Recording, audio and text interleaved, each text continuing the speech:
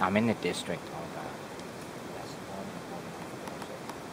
This is known as Skerryvore. And it's basically a driveway and where a house once was.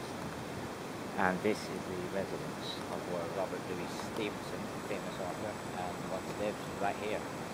And you can just walk in actually. Obviously the other houses and buildings all around are private. We're just off the main road there, that's the Shine Road, and this is Skerryvore. Leads down into the woods, and there's also a bridge down there dedicated to Robert Louis Stevenson. But yeah, even a lot of the locals just sort of walk past this every day, not knowing what it is.